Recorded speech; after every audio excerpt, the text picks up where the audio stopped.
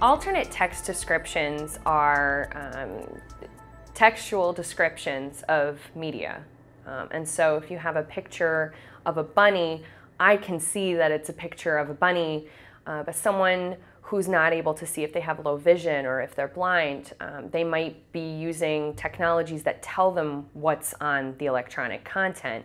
And the electronic tag is kind of like the code behind the picture that the screen reader reads out loud and says bunny, or this is a cartoon and it shows this, this, and this happening kind of thing. And so it's a way of providing information that you might not be able to access in a one way or another way.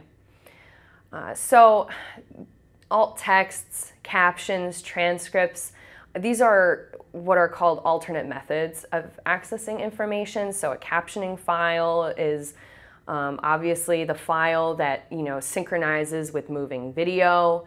And then there's like audio descriptions. Audio descriptions enable visually impaired individuals to access information about what's going on the screen, like live screen, a live video.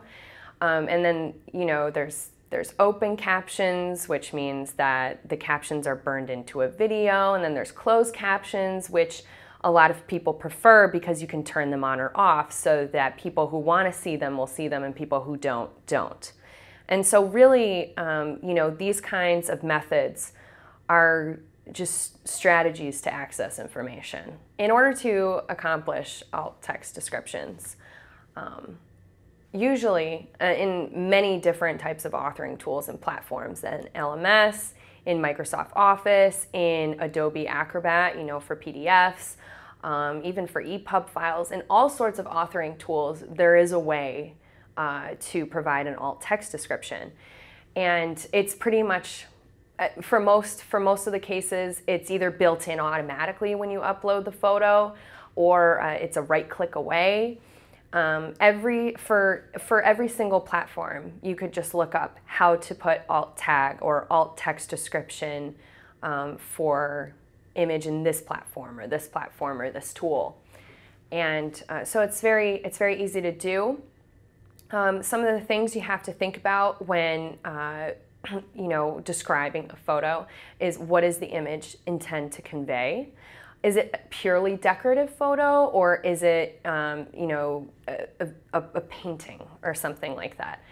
And again, it really just depends on what you want the audience to know and what the purpose of the image is. And so if it's purely decorative, you can say decorative, or leave it blank. And if it's something that requires a lot more description, you provide more description. And it doesn't have to be so detailed.